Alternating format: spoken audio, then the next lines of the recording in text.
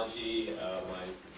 We're going to have 3 people talk in the next hour or so about specific parts and topics of CrossRef from a technical perspective.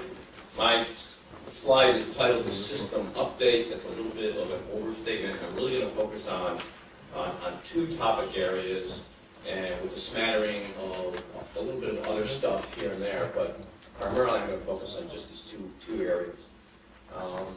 Just to start off with, this past year or so, we really reached a fairly nice level of stability with the operation of the system. I think our infrastructure is rounded out quite nicely now. We're on I think a much nicer, much more stable footing for really the operation of things, and the availability and the performance of the system reflects this now. I think we've seen some fairly significant usage storms hit us in the past several months, and we've come through those very nicely. So, but right now, I'm quite happy with the way that the system is operating from a performance and stability point of view. And another nice thing about stability is that we have less time spent fighting fires and more time now to actually work on the good stuff, the fun stuff, and spend a little bit more time working on things in a measured way. So these are all good things in terms of the development of the maturity of the system and its infrastructure. So just in general, a couple of things that I want to just mention. These are just sort of out of the blue, different things. We started accepting abstracts in our deposits last year. And so these are abstracts using the JAS, the Journal Archive Tagging Set, DTD, or schema. And so you can include the abstracts with the metadata when you deposit it to CrossRef. Now, we've received probably about 60,000 DOIs with abstracts right now. It might be still in the trial stages for some folks, but basically just want to get the word out that abstracts are now permitted in the deposit. The reason you want to really do that is we're more and more in the business of distributing metadata via various mechanisms. And so a lot of organizations are coming to CrossRef to pull the metadata. If your metadata includes abstracts, that's only going to make that data more valuable. So it's a good conduit for you to get distribution of the metadata for your articles and your other content. Just to mention of the different ways to talk to CrossRef technically. These are all documented in various places, and they all sort of complement each other, targeted at different usage profiles. Different users have a different view of how they want to access the data, what their systems look like. And so these 4 things are kind of the primary viewpoints. We'll use an old word, portal, into the CrossRef system and the data behind it. Okay, so now I'm going to dive into one of the topics that I want to talk about. And being able to read the slide isn't necessarily important. I'll go through the points that I want to make on it. As is sometimes the case, I pick on a member who has done something that isn't quite right, and it exemplifies a problem that we have encountered and are having to deal with. And my apologies go out to the writer ahead of time. I stumble on a DOI of yours that talks to illustrates the point that I want to talk about, and that is conflicts. Conflicts are a situation that we've confronted for a long, long time, and in the past, we've primarily depended on our making known to the membership that there are conflicts, and we expect the member to do something about it, to resolve the problem. And what is a conflict? Well, here you have 2 DOIs, the metadata for 2 DOIs. And if you could see, or you have really good eyes, you would notice that this metadata looks remarkably similar for the 2 DOIs. This is basically a conflict. So what happened in this case, I found out from Patricia later on, that DeGruyter changed platforms. They moved their content to a new platform, and they had a DOI that they had deposited back in, that doesn't to say that, I think it was like 2009, something like that. And then they have another DOI that was deposited in 2014 that's on the new platform. Two DOIs, same metadata, basically a problem. Here's a little bit of information, a little bit of behind-the-scenes metadata that relates to these two DOIs, and it points out a couple of the problems. The DOI in the bottom was created on, okay, it was last updated on 2013, in July 2013. And this metadata talks to some things that describe, this is kind of like metadata. One of the items on here is the cited by count. And you can see in this older DOI that the cited by count is 23. Okay?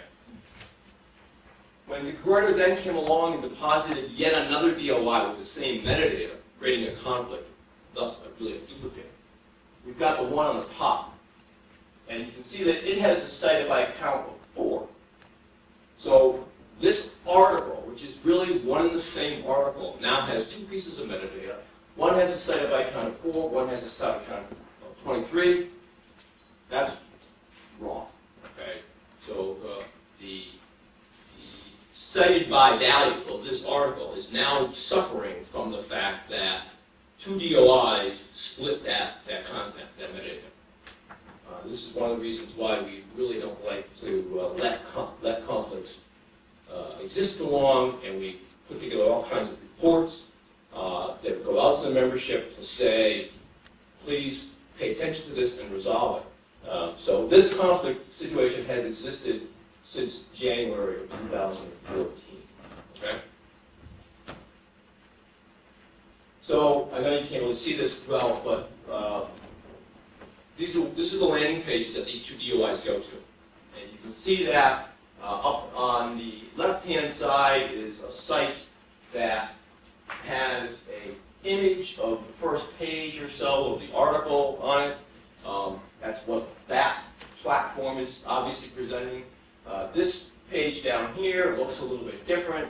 Basically all the same kind of metadata, titles, authors, all that kind of stuff is the same. The marginalia on the left side is all the same between the two articles. This one has a textual abstract on it. All right, but I looked this over really closely, and both of these pages are the exact same article. They're just different platforms, and obviously two different DOIs. And you've seen the problem that can surface. So this is a snippet of the report that we make available. We try to run it up the flag in front of people as often as we can to get people's attention to look at this stuff.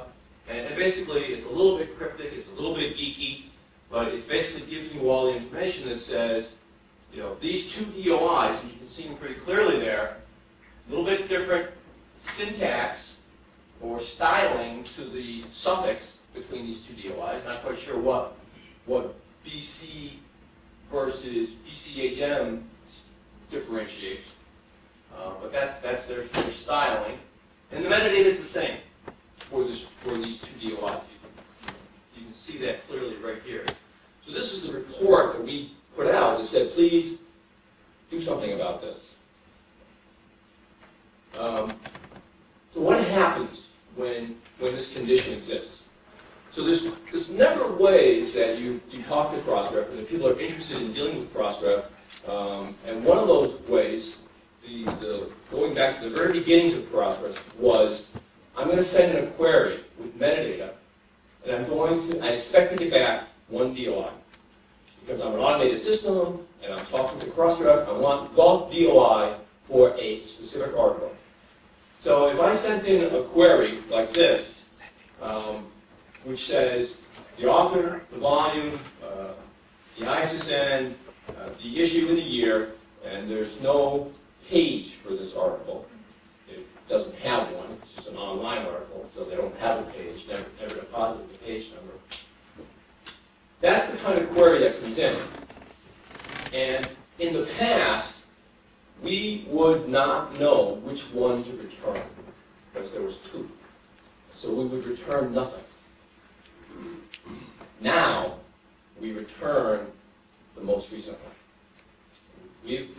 I've made a unilateral decision that we're going to come up with rules to try and return something rather than nothing. And so when you send in that query, you will get the DOI that is the most recent DOI that's owned by the grader who owns the title.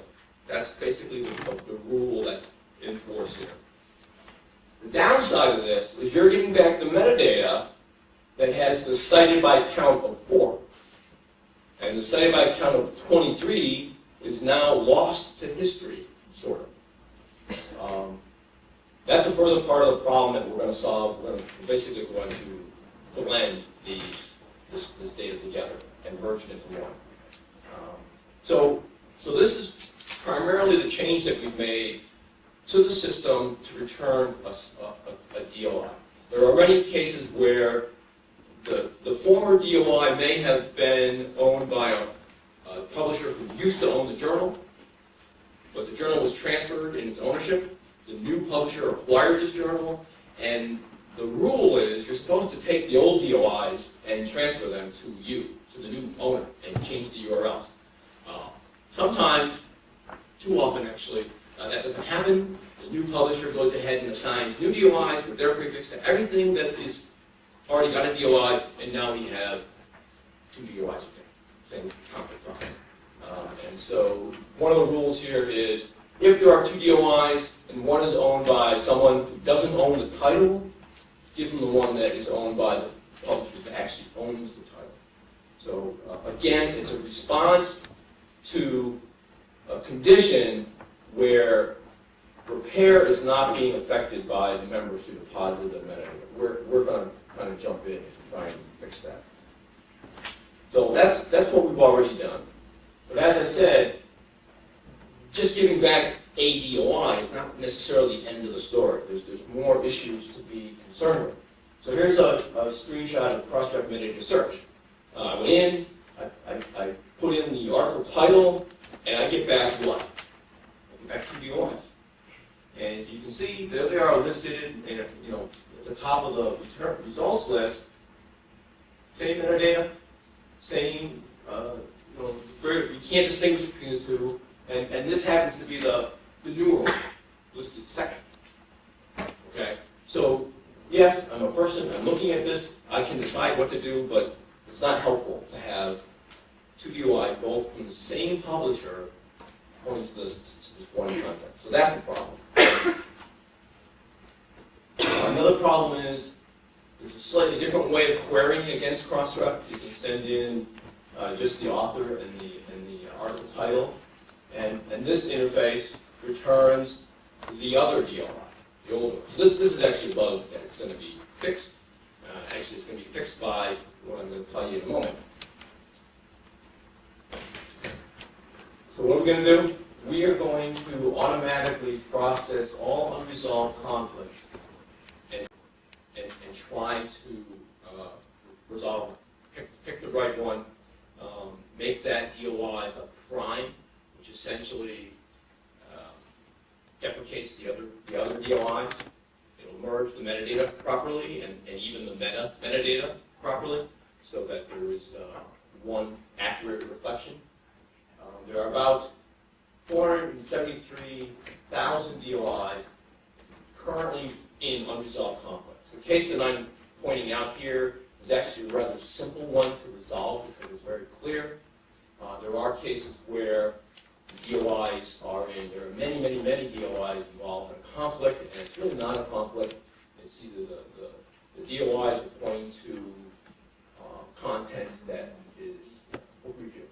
So often there's no author, there's no, the article title is the same, book review, and there's no real way of distinguishing. So those things shouldn't really be in conflict because they're just DOIs standing on their own. That confounds the situation, and we will be dealing with that correctly. So that's a little bit of my rant on conflicts. This is a bit of a serious problem for us, and this is how we're addressing it. The other thing I want to talk about is web callback. this is the way that most people's workflow is looks like this with regard to depositing metadata. So you generate an XML file, you deposit it by posting it to the system, and it goes into the queue, and the queue processes it, and the job is done. And what happens next is the system sends out an email. This is the way it's built in 2002, and it's served pretty well for a long time. And actually a lot of people still like this approach, and it's not going to go away. And so an email gets sent that contains the log file. Those logs can be large, and email is not exactly the most reliable way to send this kind of information. But it works pretty good. It has its deficiencies. And here are some of the problems that we've encountered over the years. Early on, we were blacklisted on a lot of mail servers as spammers because we produced so much email. Solves some of those problems, but this is the way it has always been done. Another way of doing it was to poll. There are a couple of bigger members who actually do it this way. They send in a deposit, and then they can send a request to the system saying, is it done yet? And you keep doing that as often as you want to, asking, is it done yet? You get a reply back, say, I'm working on it. And eventually you get a reply back that says, it's done, and here's the log file.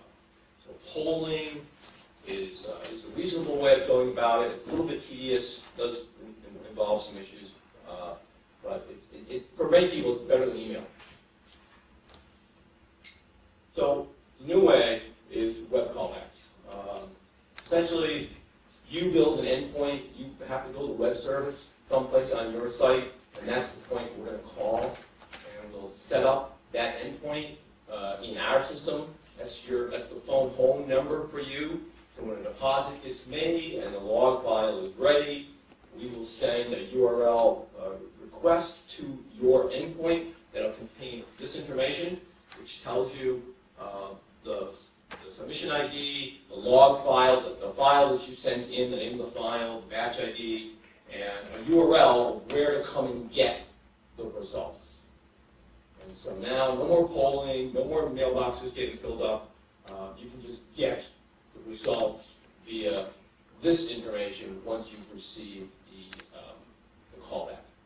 And there are ways to query the callback interface to say, did I miss any callbacks? Or what callbacks have been issued in the past 2 weeks, so that in case your service actually went down and you didn't answer the phone when we called, you can query the system back again to find out what are the list of callbacks that we attempted to make and whether or not they were successful or not. So you can backfill things if they get lost. So web callbacks is my second major topic that I want to talk about. Conflicts and web callbacks. And web callbacks are not just for deposit in XML. They're also available for forward link alerts. Forward link alerts really was the big culprit in terms of putting us on spammers list because there's a lot of email going on. We implemented aggregated forward link alerts a couple of years ago where we collect them through the course of the day and you get 2 emails a day at most. The cron job runs twice and it will send out 1 email with an aggregation of all the forward link alerts that have happened in the last 12 hours. So at least that way you only get 2 emails instead of getting 1,000 or even more. But you can use web callbacks for forward link alerts. Same thing will happen. You will get a web callback twice a day, and the URL that you go to get the data will contain the same aggregated set that you would have gotten via email. Okay, so it's a little bit more of a reliable way to interface with the system. And also batch query jobs. People upload queries, and they have them run asynchronously to their request, and they're sometimes very large. So web callbacks can also be used for batch query jobs that get run. Okay, just a quickie, web deposit form. This form is actually amazingly resilient. There's a lot of people that use it. It's a little bit antiquated, but it seems to be quite effective. People basically will come to this page, They'll cycle through a sequence of forms, entering in the metadata for an article that they want to deposit the metadata for, because they don't want to build XML, and it creates a deposit for them on the fly. So, still in use, it continues to expand.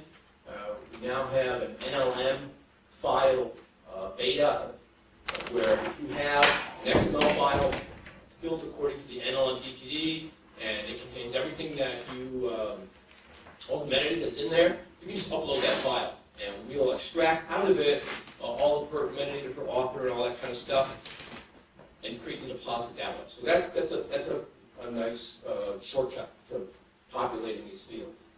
And there's also a supplemental metadata upload option, where you can build a spreadsheet that contains fund ref information or license information, and upload that in one shot, and basically populate that against all of the DOIs that are affected by that metadata. It's just a shortcut to being able to add this kind of metadata to a lot of DOIs that already exist.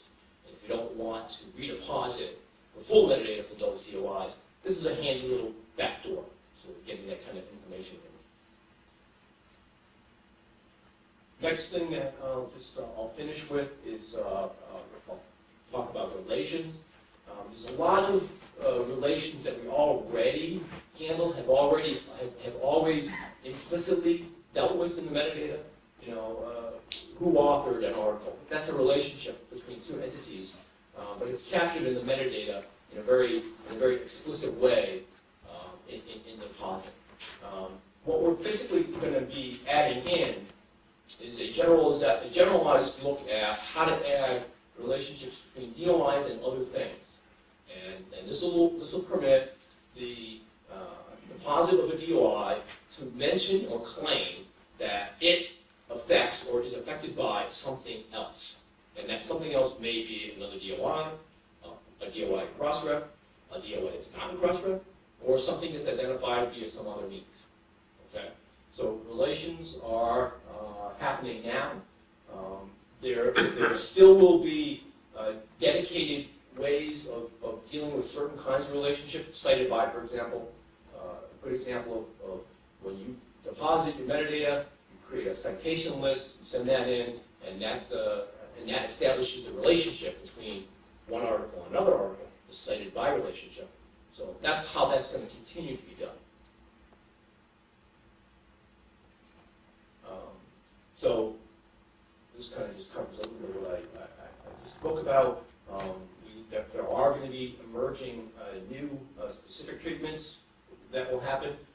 Linked clinical trials is one name for it. I think it was also known by, what was the other name we called that before? Pardon? Threat publications, yeah. So this is just something new that's coming on the scene now. It's clearly a way to establish a relationship between something and something else, but it's targeted.